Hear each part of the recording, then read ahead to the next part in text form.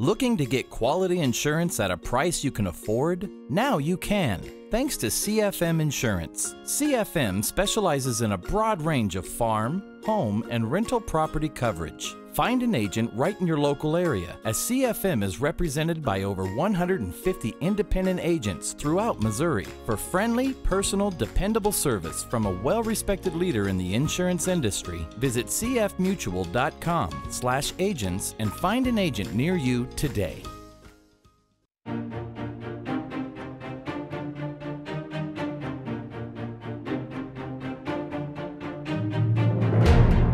Welcome to This Week in Missouri Politics. Busy week in the political realm, but also a busy week in the governmental realm. We are joined by now former representative and the new chairman of the Labor Industrial Relations Commission, former Representative Robert Cornejo. Welcome back to the show. Absolutely. Thanks for having me back. It's always good to be here. So you've been on the show many times, talked about many issues you've been working on.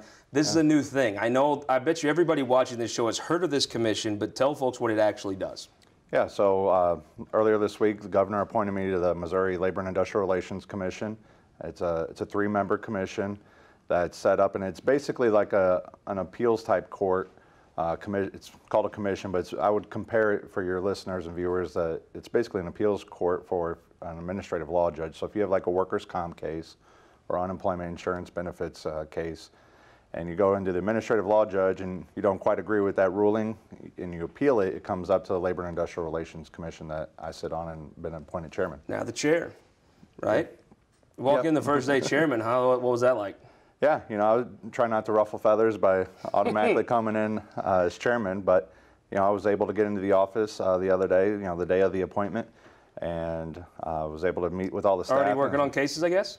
Not quite that fast. Not quite that fast. Yeah, you know, still getting my badge to even get in the building. Now, you're somebody that was always fun to watch and cover because you love the legislature. I could tell the legislative process was something that you absolutely loved. Had to be a little bittersweet leaving the House when you could have served another term if you were elected in the fall.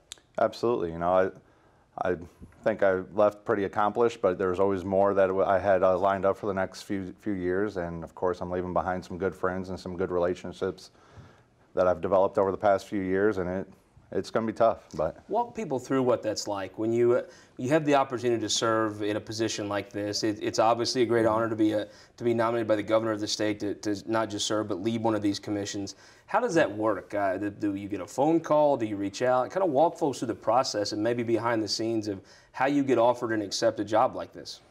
Yeah, you know, it's something that the governor's office and I had been talking, you know, with the transition about how I could help out the team as best as I could. And then we recently, the House Republicans, after the primary election, we had our House Summer Caucus. And at the Summer Caucus, the governor pulled me over into a private room and sat me down and asked me officially. So I was happy to accept. Hard to tell the governor no, I think, it's something like that. Absolutely. But, you know, Governor Parson's a great guy. You know, I've considered him a friend for a very long time. Helped him out in, you know, in his primaries back when he was running for lieutenant governor. All the way back to the Senate days. You know, he and I were able to get some legislative things done as a team, and I've just always been a big fan of Governor Parson. Let's talk about some of those legislative things done. You were chair of judiciary, you did criminal justice reform. That's a big thing. Now that it's been enacted for a couple years, what are people seeing differently because of legislation that you were a big part of? Absolutely. You know, I think we were able to get some big things through, such as we had a juvenile life without parole issue where the United States Supreme Court said some of our laws were unconstitutional. We had to get back in and fix that. We also passed a huge, pretty comprehensive expungement bill.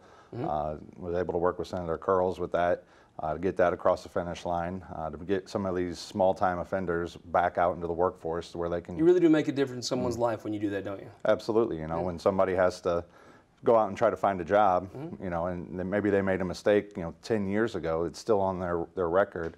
You know, now they're able to get back and be a productive member of society. You know, I watched during your career, there was almost a time where obviously Republicans run us tough on crime, but there's also a part where criminal justice can affect economic development. And you do have a lot of people who are sidelined from the workforce because of relatively small things from a long time ago. It's an interesting thing. You can actually change the trajectory of a family with a piece of legislation. I think that's something that's overlooked in Jefferson City. Absolutely, you know, and this truly, criminal justice reform is something that both sides of the aisle is something that they can agree on, to where, you know, you're not being tough, or you're not being easy on criminals. You're right-sizing the punishment with the crime. Now, it's an interesting thing to me when you talk about actual impact on people's lives. You've been a part of 2 tax cuts, one of which has started to go into effect. You actually see a difference. You've seen it at the federal level now. When you look at the economy and you see the boom, does it not prove a little bit of your theory right of some of the tax cuts you sponsored at the state level? When it's enacted in the state and federal level, you see what you see in the stock market. Absolutely. You know, when people have more money in their pockets to go out and purchase things, and, you know, gas is pretty low right now, and able to have some extra walking around money to buy some things, it's going to help the economy. And I think people can make better decisions with their money better than the government can. So now you're going to be making decisions. You have to keep some of the erroneous decisions by like Joe Kevaney in line, right? Absolutely. Finally, you'll be the guy that lords over the senator and gets to overrule him, right? Exactly. It's funny you mentioned that. I actually saw Senator Kevaney down in the streets of St. Louis, so I should have mentioned that to him. There you go. Well, he probably knew. He knows the process. Yeah. Let's talk about, though, a couple folks. You're leaving behind that class of 20 that got elected in 2012. Yeah. Good year for Republicans. You had a ton of folks. The Elijah Har, I seen you till Mazur Net text you. Rocky Miller, somebody that I know you're close to. Got to be a little bit bittersweet not finishing those last 2 years. I guess you still could go run again someday. But those last 2 years with some of those guys that you got to know very well. Absolutely. You know, Elijah is going to be the next Speaker of the House. He and I not only went to law school together, but we graduated law school together. We worked on the same legal journal together, was members of the Federalist Society, officers in the Federalist Society together. I mean, he and I truly had a good relationship before. And even though I ran against him for Speaker, it was something, you know, I didn't think he was going to do a bad job. I just thought I could do a good job. And even after the process, it was an open, honest, fair process. I lost.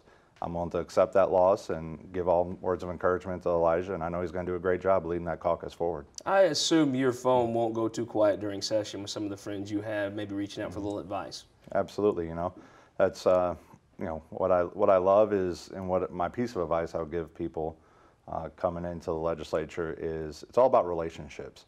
You know, people are going to still stick to their principles, but when you have the ability to go into somebody's office, a senator or another chairman, House chairman, or a House colleague, and actually be able to sit down and talk through something that you may have a disagreement on, but you know you're both trying to do something, you've developed that relationship, you're able to move your legislation forward, but also the state of Missouri forward, because you're able to have open, honest, fair debate.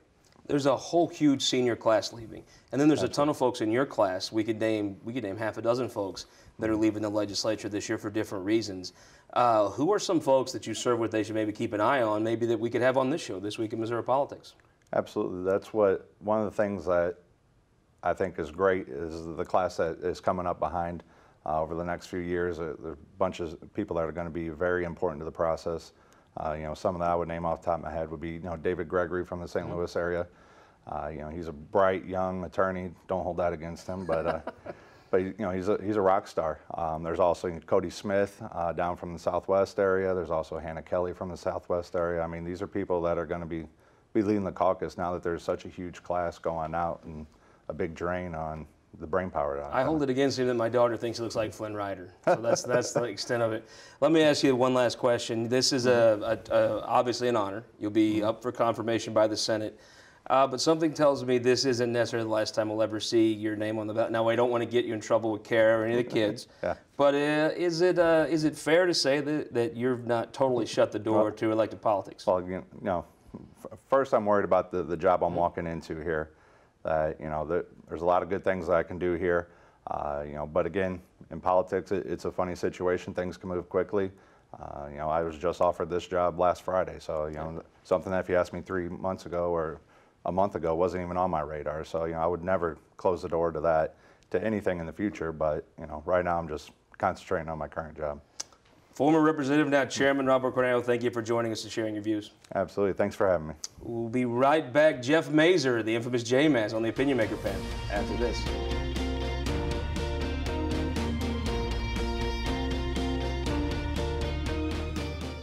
In my state of Oklahoma, since it's become a right-to-work state, we've lost tens of thousands of jobs, and wages have gone down. I lost my job of 36 years. Census Bureau and U.S. Department of Labor reports show that in right-to-work states, families make over $8,700 less per year, but CEOs make 361 times the average worker. Prop A in Missouri is not what they're trying to sell you. All across Missouri, our new car and truck dealers are building strong local economies. When you buy a car or truck in Missouri, you're helping to support over 20,000 Missouri families who rely on the auto industry for good-paying local jobs. You're also helping fund our communities, schools, first responders, and our roads, because dealers generate millions of dollars in tax revenue. Missouri's automobile dealers have been the foundation of our communities for generations and for generations to come. The Missouri Automobile Dealers Association, the heart of Missouri. Looking to get quality insurance at a price you can afford? Now you can, thanks to CFM Insurance. Select from our broad range of farm, home, and rental property coverage. Find an agent right in your local area, as CFM is represented by a network of 200 independent agencies throughout Missouri. For personal and dependable service from a company with a history of insuring the families of Missouri that dates back to 1869, visit WeInsureMissouri.com and find an agent near you today. At Ameren, Missouri, we know what light can do. It draws people together and chases monsters away. And if you shine it in the right direction, it will light the path for the next generation, showing them what their tomorrow could look like, and spotlighting the possibilities that lay in front of them. Investing in our community by lighting the way forward. That's energy at work. Ameren, Missouri. Welcome back to This Week in Missouri Politics, Opinion Maker Panel Time. Let's talk politics with Keith Anton. Welcome back to the show, sir. Thank you for having me. Jeff Mazur, Twitter fame, launch code fame. You got Mindy Mazur America fame. It's very good to be here, Scott. Casey Wheat, head of HRCC, welcome back. Thank you, thank you. And Representative Gene Evans from St. Louis County, welcome back to the show. Good to be here. Let's talk about politics now. We've talked enough policy. Claire McCaskill, Josh Hawley. You know, the race was sort of on hold for a long time. You had an issue with the governor. You've had the primaries. Now it's sort of taken its spot where it's getting the attention that you would have expected it to get.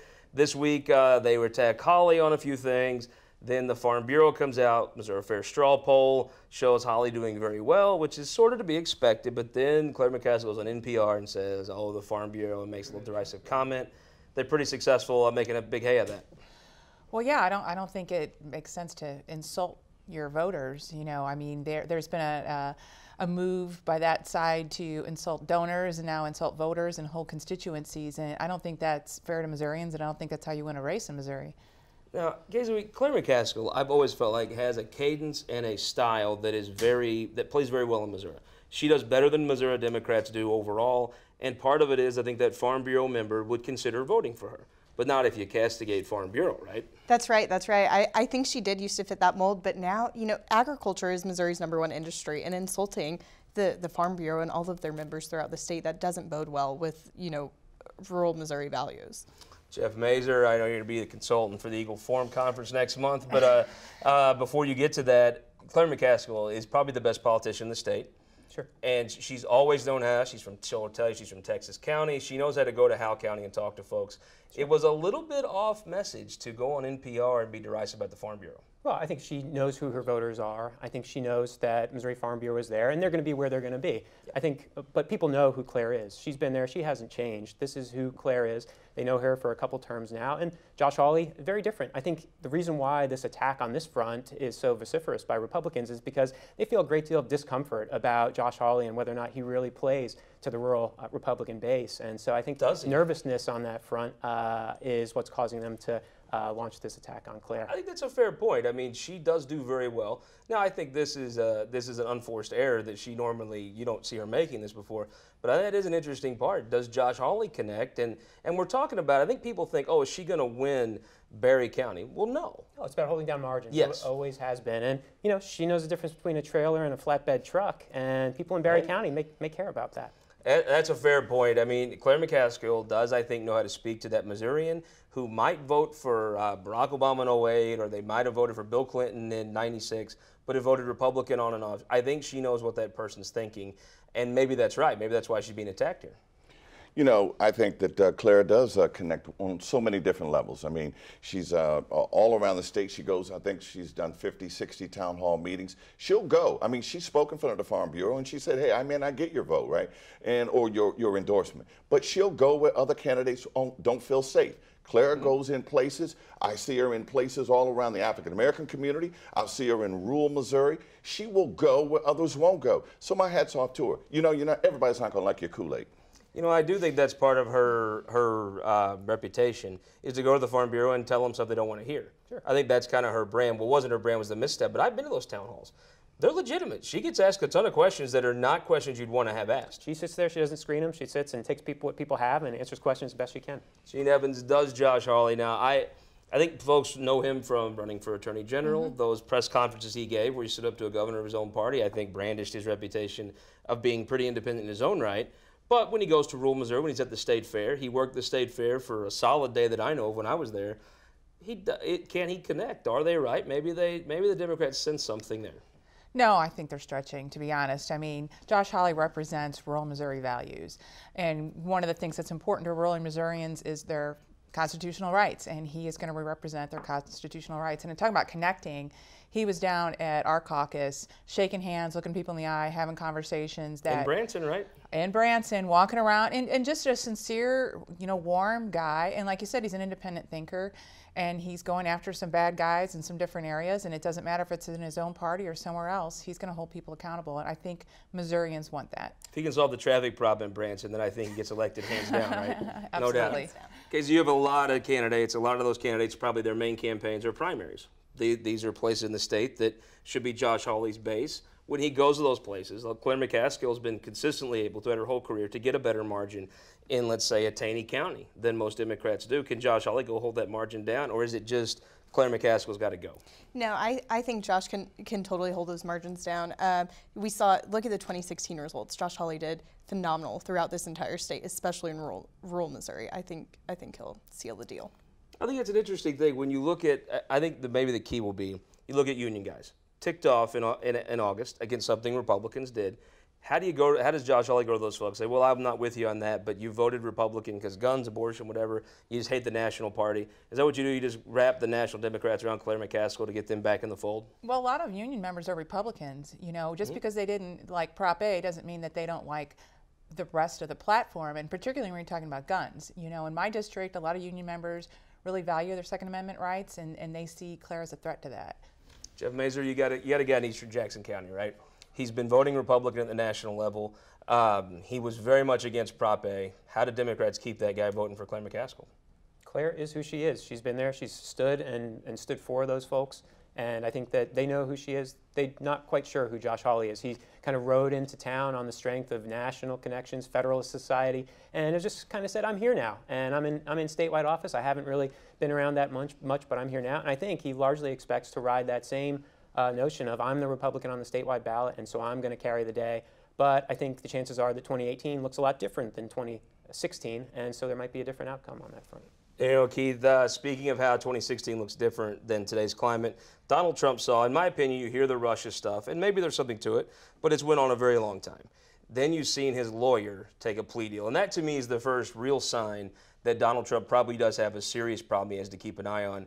Is his issues there? Is that what's going to trickle down and make 2018 truly different than 16? Absolutely. Listen, birds of a feather flock together, and you hang with chumps, you are a chump. And this guy, and I'm just telling you, look at this. Bad news for my friends. Well, listen, I mean, at the end of the day, Donald Trump, I mean, he's had 14, 15, 16 people that have been fired. He's had 4 or 5 people that have been forced out. There's Playboy bunnies. There's strippers. I mean, this is a reality show playing out in our Capitol. This guy has made a mockery of our democracy in this country, and it is embarrassing. He's given a black eye. He'll go down as the worst president that has ever served in the history of this country. It's quite an indictment, Jeff Mazur, though. Donald Trump has had a way of sidestepping all these problems, things that they would throw at other politicians. He's like, yeah, whatever, sure. Just goes on.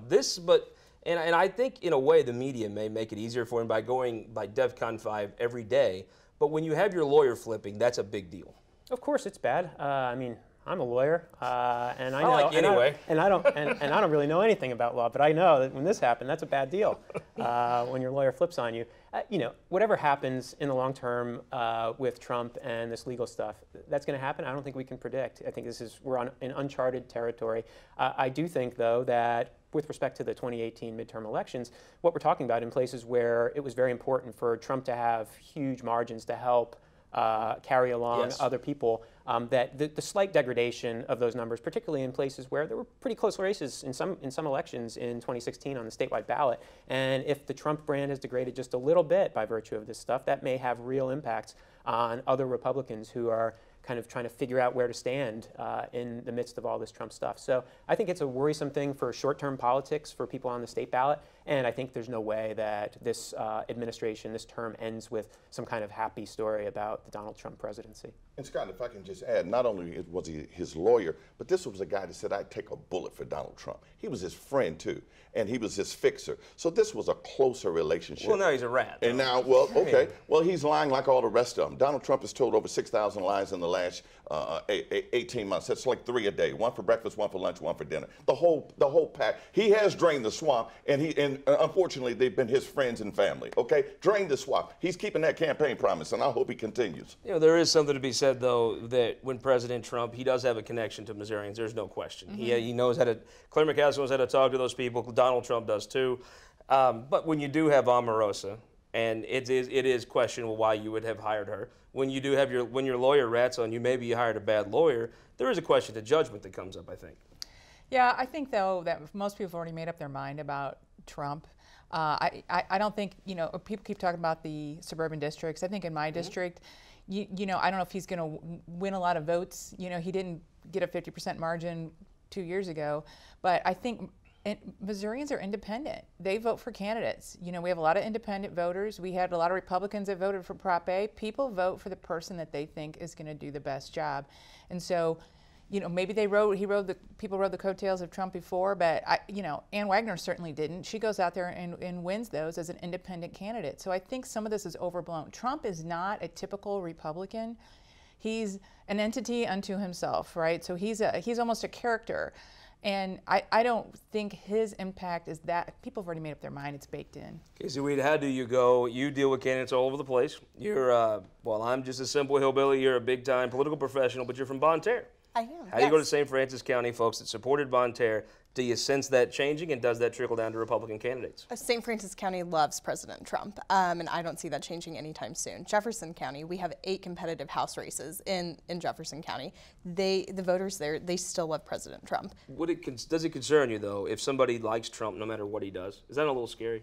Yeah, it's certainly a little scary. Yeah. That's scary with anybody. That is an extreme thing. I do think there's a core of people that they don't care what Donald Trump does. They're for him.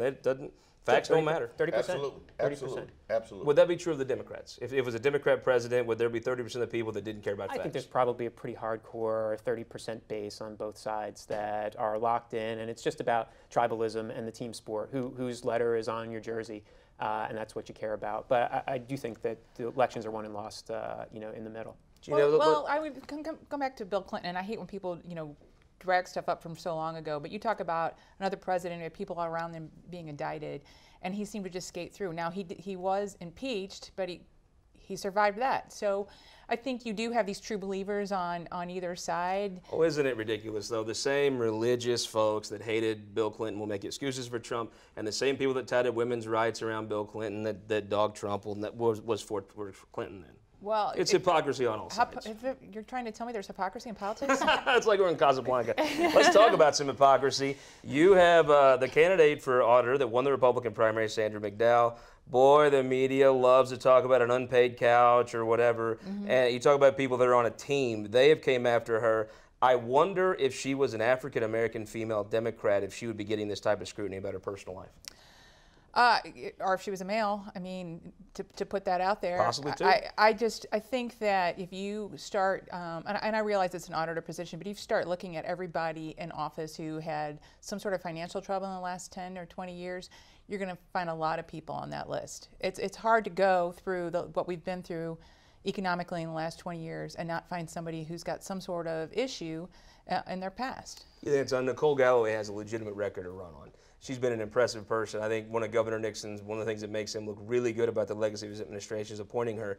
She has a record to run on. Is it a little bit, could Democrats in the state legislature pass the scrutiny that the media that usually allies with them is trying to put on to Sandra McDowell? Well, I think she's got just as good a chance as Sandra, right? And at the end of the day, I have to agree with the representative. I think that when you look in everybody's past, there's some skeletons in all of our closets, and we've got some things that we're not that doggone proud of, right? And so I think she's got just as good a chance as Sandra.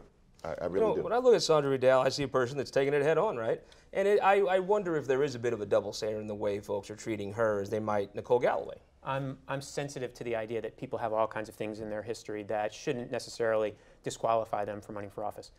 Run for state senate, run for something else. Run for state auditor, the one person who's supposed to fly spec the books of the state to look at all the agencies, make sure spending isn't going awry, things aren't being done illegally. That's the office that she chose to run for. And I don't put this all on her either. I put some of this on the Republican in that primary. I mean, primaries exist to ferret out this kind of thing. This information was not new. It just didn't spring up from the earth on the day that she won the primary. Everybody in that race had that information, and they could have avoided this process had they used the primary for what its purpose is, to understand who's the strongest candidate, who's the weakest candidate. Had that stuff been out in the primary, then Republicans may not be facing this issue, and she may not be put in this unfair position where now she's got to defend all these past things. Casey, she's somebody, Sandra McDowell, somebody I think is a good person running for office. I understand that there's going to be attacks, but these seem to be almost like people are taking joy in it. Yeah, I think you're right. You know, Sandra has served her country in the military. She's served her state working as the Secretary of State. She's a mother of 5. It's hard for me to pass judgment on someone who maybe had some financial issues during a really stagnant economy. A lot of people were in that situation. I think ultimately the voters will decide. You know, Nicole Galloway has never been elected to a position before. She's only been appointed.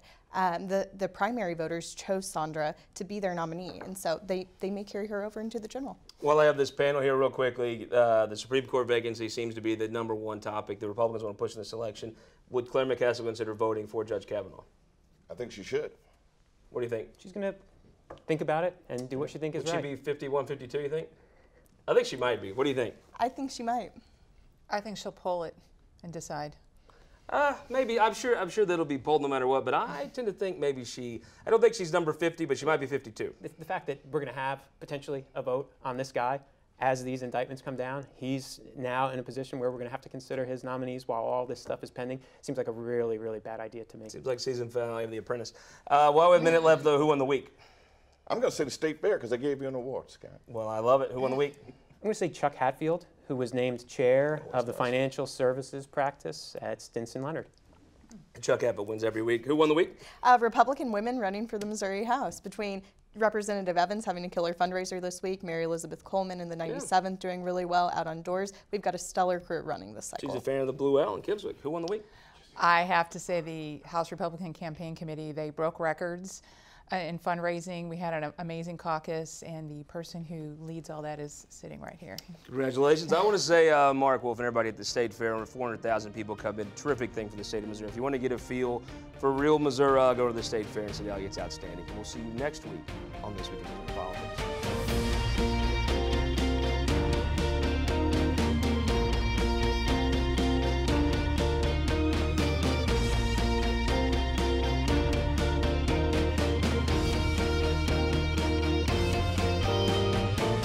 This Week in Missouri Politics, sponsored by CFM Insurance, the Missouri Association of Career Fire Protection Districts, Spire, and Sterling Bank.